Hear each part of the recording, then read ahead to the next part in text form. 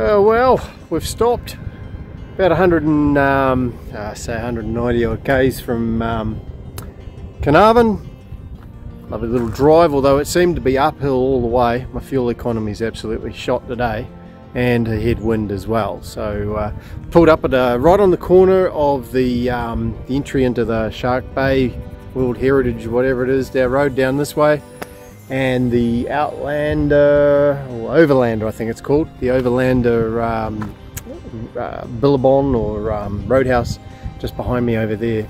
And we are surrounded by, we're going to be inundated because it is wildflower season, and Jude's running around going, oh, look at the pretty flower, look at the pretty flowers. I'd say by the time 2 or 3 weeks go by, she's going to be sick of, another flower.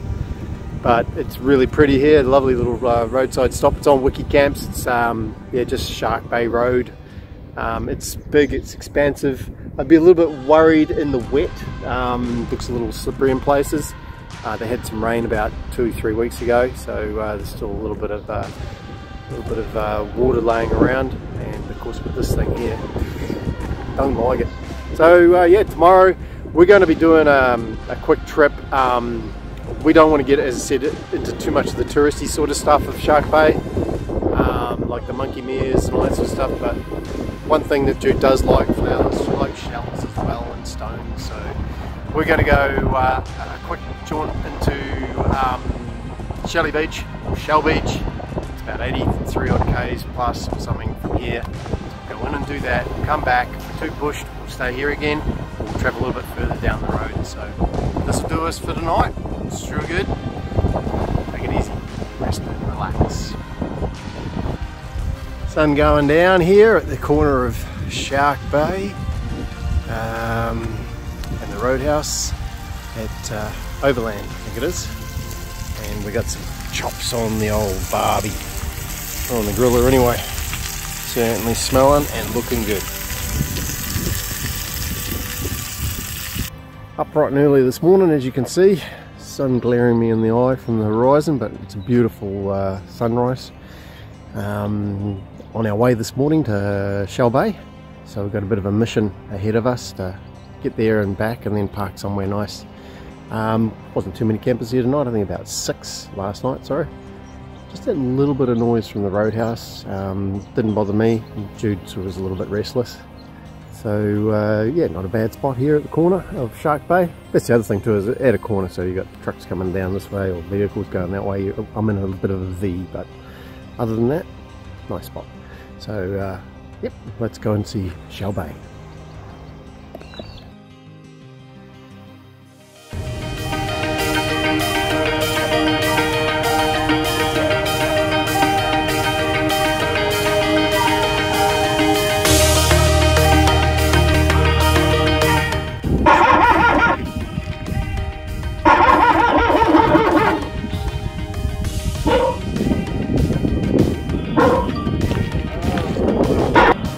We've got a sensor there that sends off a dog barking.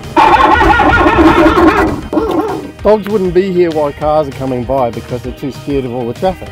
But during the night, when they're on their little scavenging places, they would come along here and think that they could get through, and then they're spooked by the barking dog sound.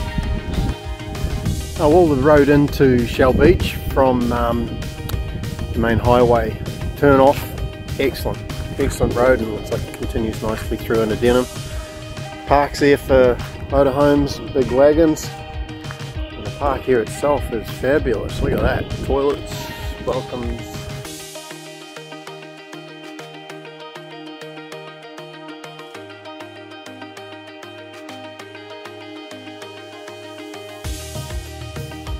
Alrighty. Pretty self-explanatory. Obviously we've come from this way here.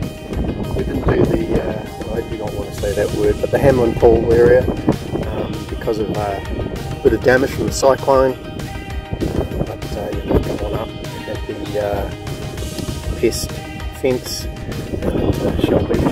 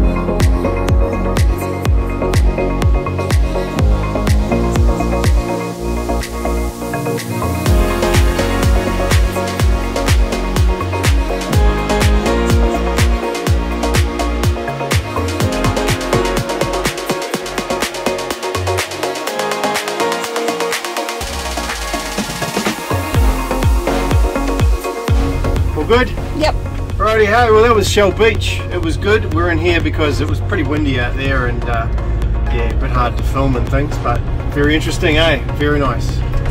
Love the small shells. They're great. Small shells everywhere. And then we had to walk down to the predator fence. Had to talk to the bloke there that was doing turning the predator fence into a floating fence down by the water level. So it was quite interesting having a yak to him. So yeah, Shell Beach, tick. It was really well done. So Dean, where are we heading today? Oh, we're just basically going to go back to where we were. So we're leaving all that bit there till next time. And travel probably another 70 to 100 k's maybe, and then find a nice place to rest up. Cool. Look forward to a great sleep. Yeah. Here's a neat use of solar and wind generation. Doing the street lights here on the corner. There we go. We're leaving the busy spot. Shark Bay World Heritage Area. Judging by all the caravans and motorhomes, sure is a top spot. At last, made it to our next destination. That was a big drive. Yeah, there was the 85 kilometres odd into Shell Beach and then come back out again.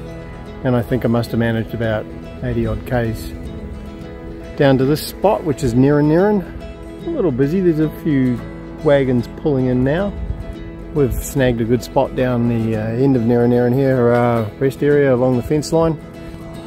There's some bathrooms there. There's that van just pulled up down there by the trees. It's very deep back there. Really interesting to see that toilet block has a defibrillator. Excuse me if I said that wrong, but it's nice to see. They're looking after the campers or any emergencies on the roadside and things. Know where you can grab one. Bloody good. So there's a bit of sealed area there where there's a few people. We've snuck in here, which seems to be quite nice and roomy. Solar out, a little bit of shade out, and all over there by the solar panel. Gone and set up the stove, that little pop-up fire kit. So we're going to try a camp oven goat shanks. So Jude's just braising things nicely in the motorhome there. Popping them into a camp oven, and then I've got to get that fire going now so we can probably enjoy it in an hour or so time. Wish me luck. Alrighty ho, boys and girls, ladies and gents. Yeah, Chef Dino has been using this pop-up pit to try and cook some goat shanks. They're the ones nearest to me. Boom. And Jude has also done she's doing a cake as well. She says it's keto. I think she's trying to send a message that maybe I'm putting too much weight on this trip. Anyway, so what I've done is got some hot coals in the pop-up pit there, the fireside outdoor pop-up pit. It's been doing okay. Grabbing those coals, sticking them down on the ground, and then putting the camp oven on top. Now, one little point is that the cake one there, it doesn't have the little turned up edges, so yeah, hopefully I haven't made them too crunchy, but what I'll do is I'll blow that out a little bit before I lift the lid out, and hopefully it's yeah, it doesn't get too many ashes in there. But this one here, obviously cake, you need ashes on the top to make it cook evenly, and that's what I've done with the goat shanks here as well. Man, it smells great. It's just oozing out from the smells, just wafting out. It's beautiful. So I've got a little short shovel there. Note to self, need a slightly longer shovel. However, I do have these nice big gloves there, which make the shovel a bit longer. But my face is getting a little sunburned. But yeah, she's been on for an hour so far, so I needed to actually slow it down a little bit because veggies were cooking and the goat shanks weren't. So hopefully, steady as she goes. Alrighty, it's been a couple of hours, and there we have it, sizzling away there. Beautiful goat shank. What else have we got in there, Jude? Tomatoes? Yeah, tomatoes, potatoes, eggplant. Eggplant, there we go. Looking beautiful, smelling beautiful.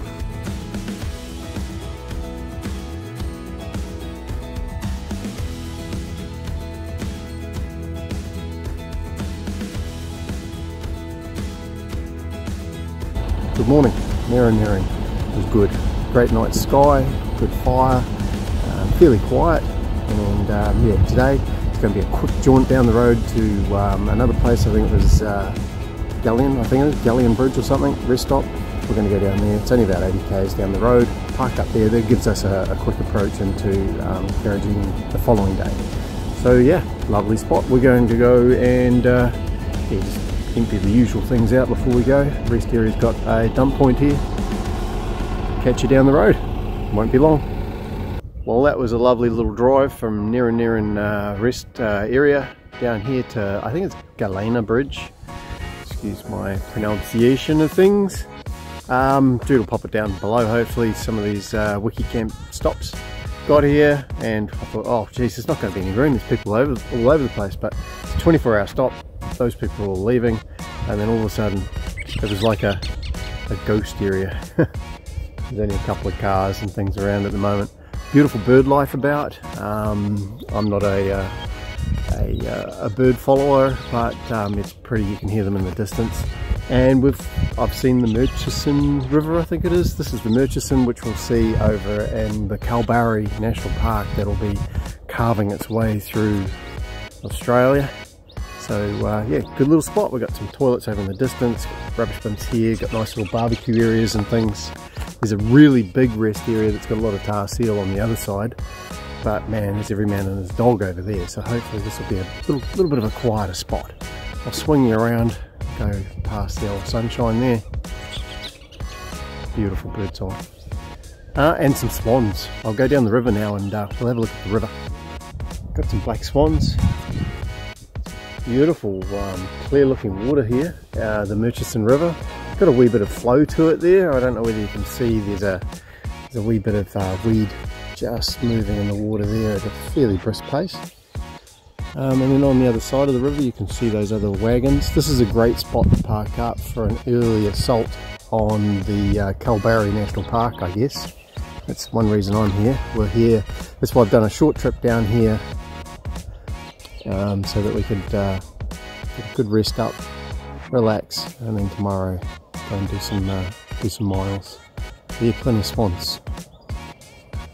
One thing I noticed too on our way down from Nerren Nerren, all of a sudden the countryside's starting to change a little bit there. It's gone from like the rugged kind of farmland or bushland that you think nothing grows or nothing will graze on it in bits and pieces, and then all of a sudden the pastures started opening up. So we ended up with I think I've seen my first lot of wheat or barley or something like that starting to come around. A few more flies. So yeah, and the road was just perfect, lovely seal, nice comfy conditions for the van, and yeah, all good. Let's hope it continues. Oh, and I should point out too, the wildflowers, of course, looking great. Some pinks and some yellows and some purples, and yeah, we'll see plenty of them. I think we're hitting the season quite good for timing.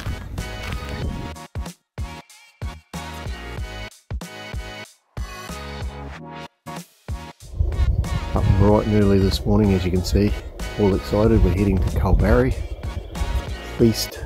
The day is dawned or dawning. It's very nice sunrise here. Clear skies. A little bit of a breeze, but I'm sure it'll pick up as forecasted. So we're just throwing a few things together early here in the van, and we'll make our way through to Kalbarri. We'll catch you there.